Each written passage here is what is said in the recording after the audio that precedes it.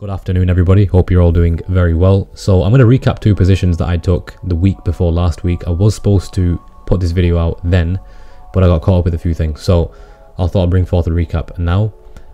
Two positions, one on gold, one on euro dollar. The gold position was a loss, and then the euro dollar position, which was taking the same morning / afternoon of the gold loss, was a 13.2% win. Now, the gold position, both of them extremely simple to explain. I'll start off with gold because this was the first trade that I took.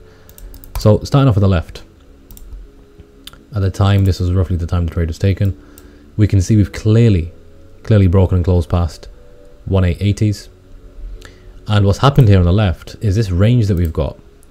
If you look at roughly half of that, we don't use fibs as a confluence measurement, anything like that. I'm just using this to demonstrate the 50% range of this particular liquidity range that we've got here.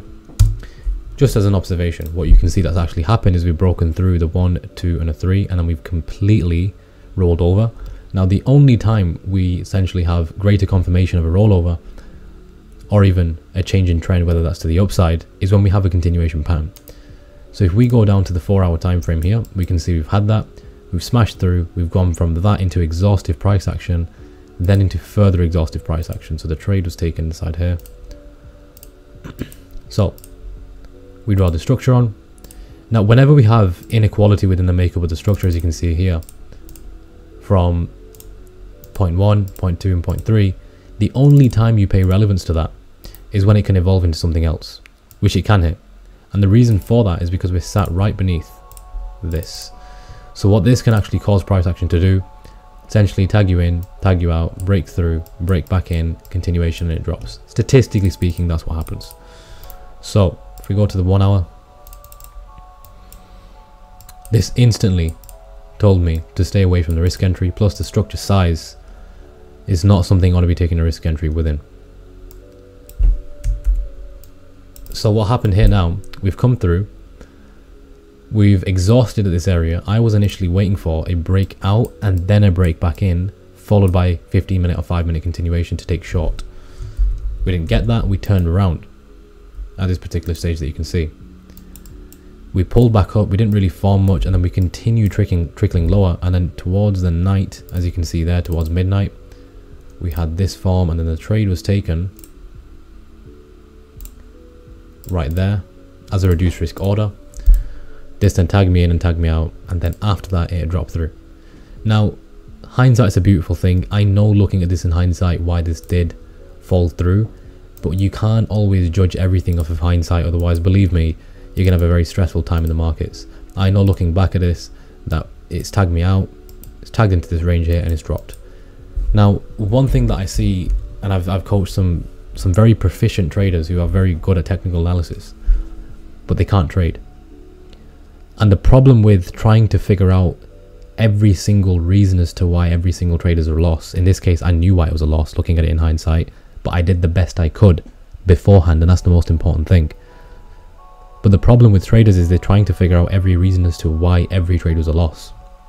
Now, although there might be an underlying reason behind every loss, do you really want to stress yourself in the pursuit of finding that out when it holds little to no relevance, and it will actually do more damage to your mind, when in fact, in actuality, you're supposed to keep a calm and a composed mind in the markets, not one that's scattered all the time, trying to figure out reasons or scan reasons in the market as to why your trade was a loss, or trying to find every answer behind every trade in the market. I've found when I've coached traders like this, or I've worked with traders like this, and I've seen traders like this, that they have a far worse, far more stressful time in the markets, and they end up giving all their money back. The name of the game is not trying to figure out every reason why something happened. It just isn't. You know, whether the markets are rigged or whether there's this secret algorithm running the market, I don't care. I really don't care. I've had many people ask me about this. I give them a very simple answer back. I do not care. All I care about is trading as proficiently as possible within the edge that I know like the back of my hand. That is it.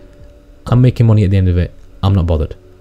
I don't care what happens. I don't care if there's clowns, monkeys, algorithms. I don't care what's trading the market. And that's not me being closed-minded. That's not me being pessimistic of any kind, or me lacking optimism, or me lacking passion. I just don't see the reason why someone would stress themselves over trying to figure that out instead of actually figuring out the patterns within yourself as a trader as to why you keep making the same recurring mistakes and why you're still not making money. Why don't you study them patterns for once, and maybe you'll figure something out. So let's go back to the charts. I can see for this particular instance as to why the trades tagged me out, but I don't use that as a reason to stay out of trades. You either take trades or you don't. You can't use every single reason to paralyze yourself to not take a trade. The main things were met here. The trade fit my plan, and the trade risk was lowered. Why was it lowered? We knew the risk for the risk entry was too high, so I waited for the turnaround, which we saw on the 1 hour time frame. Then we had the continuation here to confirm it. We're high up in the run, as we can see. We're in the right areas, and that's what's most important. Tagged in, tagged out, and it dropped. Nothing I can do by it. The next morning, so I woke up obviously in the morning, 6, 7 a.m, so I took it out for loss. And then euro dollar shaped up. So euro dollar shaped up around here, as we can see inside of that. If we look at the dailies for a minute on EU, extremely simple. Again, nothing with regards to how we trade is complicated. There's no secret terminology or anything like that we use. There's no secret indicators. It's just pure price action and market structure. And again, I'm yet to find anybody that trades the Falcon way out there. There is not one single person or trader that I've come across that trades this particular way. There are some elements of Elliott wave in it, but we don't actually refer to that. We have our own adaptations of that.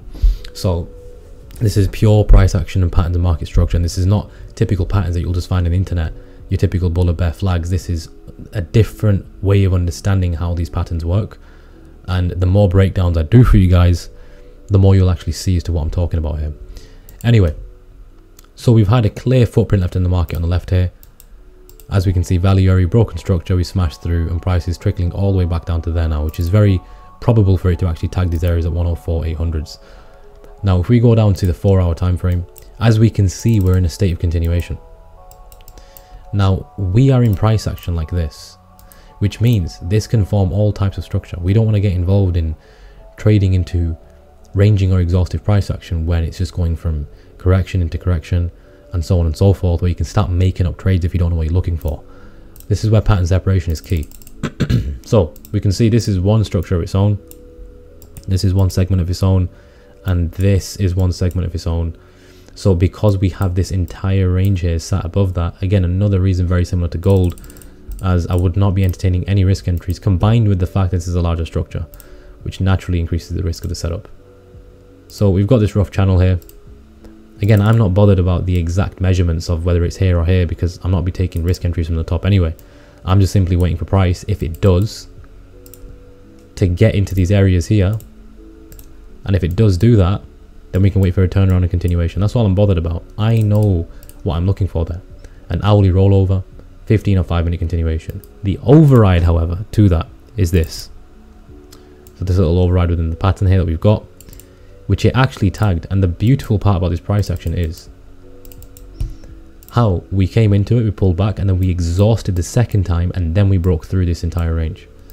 After we broke through, what gives us a higher confirmation of change in sentiment, continuation structure.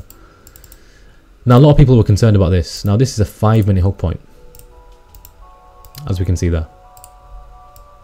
So because my entry was on the 15 minute, I'm not bothered about that. Very simple, systemic.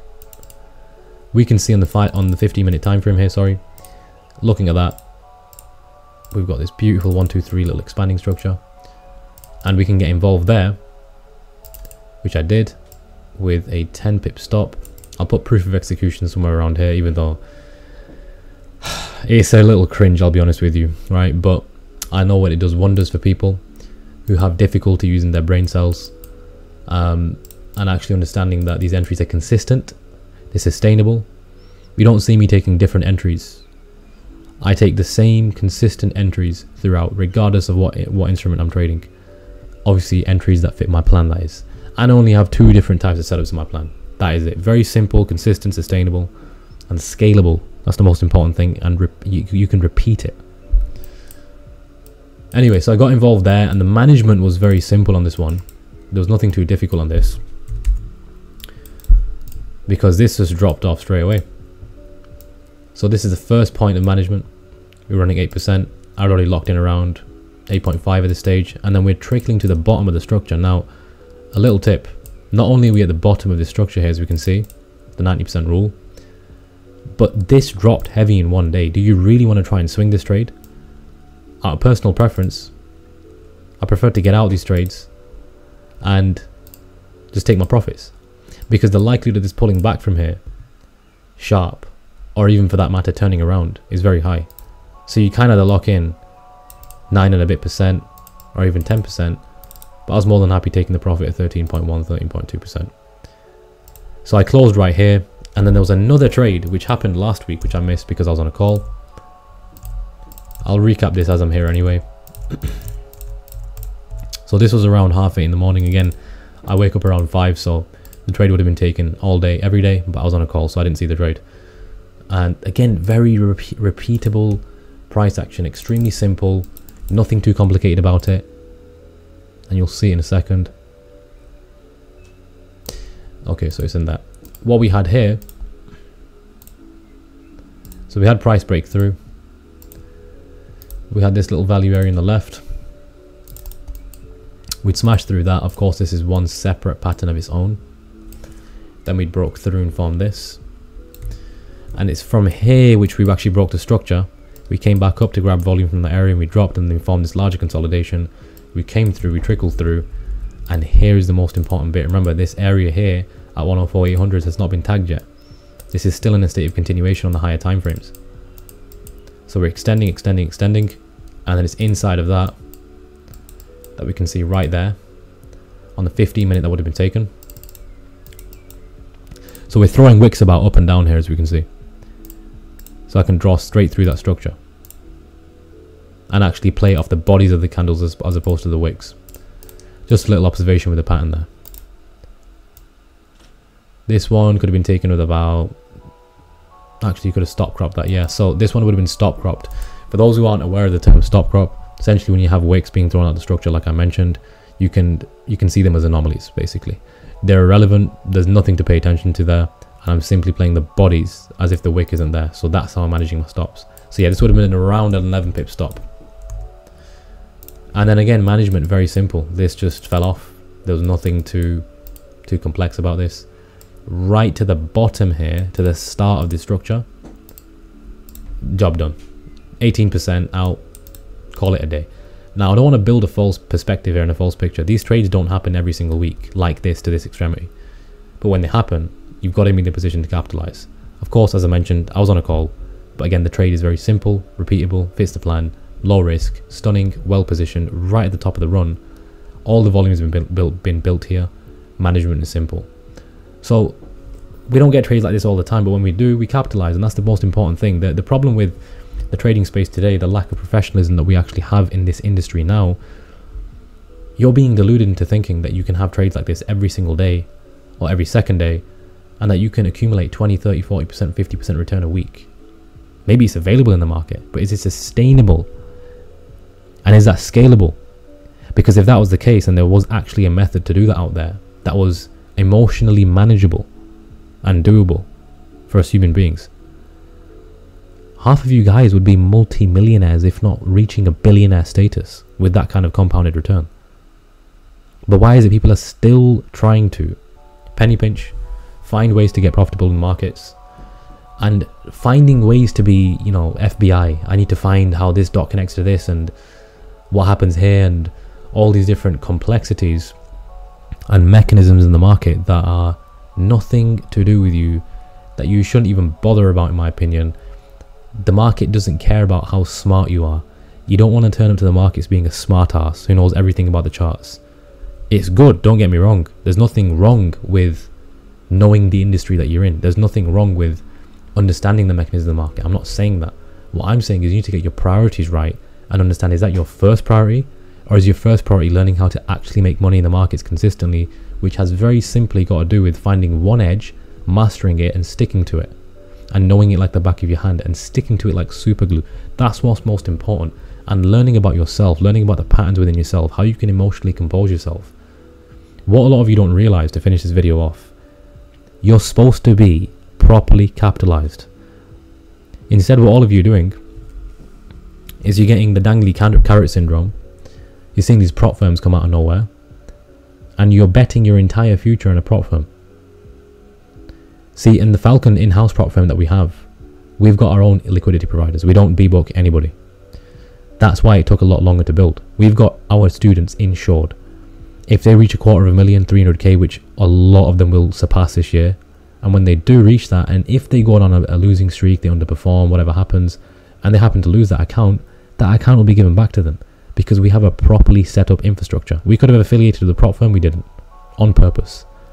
Rewired, our psychology program, it was built from scratch. Mark spent 2 years building this. From 15 years of experience. I'm telling you, everything that we do here, we take it seriously. We're not here to sell you on the best system on the planet. There's probably a more effective way to trade the market out there. You know, you can probably go off and learn from somebody else who, you know, will teach you every single mechanism about the market and will sound very smart, and all these things will probably teach you order flow charts and all these really interesting things. You know, we've got to understand, we're trading level 1 CFD charts at TradingView here. It's nothing complicated. But I would rather be the person that knows less about the market but has made 100, 200, 300k in one trade or 2 trades, or even cleared that kind of money in a month or a quarter, compared to the person who knows a lot but is heavily undercapitalized and not in a position financially that they need to be, and is still glamorizing 3 to 5, 10k returns. Again, there's a different type of standard here that we've set at Falcon, and that is what I'm trying to get across here. Thank you guys for watching. Stay tuned for the next recap, and there's another video dropping this week that is going to be extremely crucial, that is going to follow on from the message I just mentioned. I'll speak to you all soon. Take care, and as always, trade sharp.